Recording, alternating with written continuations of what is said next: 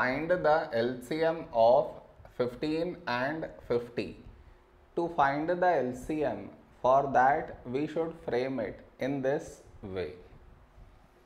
15 comma 50.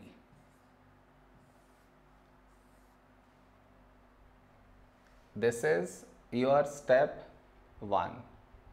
Now you should focus on to the first number, which is 15 here. In this number, last digit 5, so take 5. When do we get 15 in 5 table? 5 3 is 15.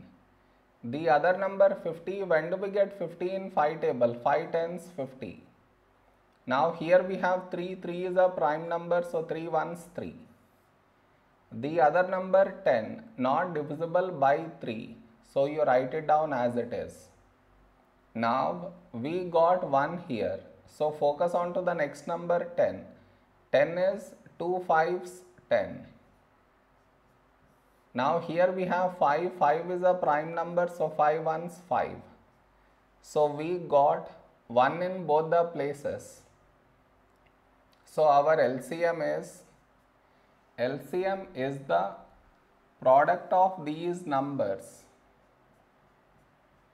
that is 5 into 3 into 2 into 5.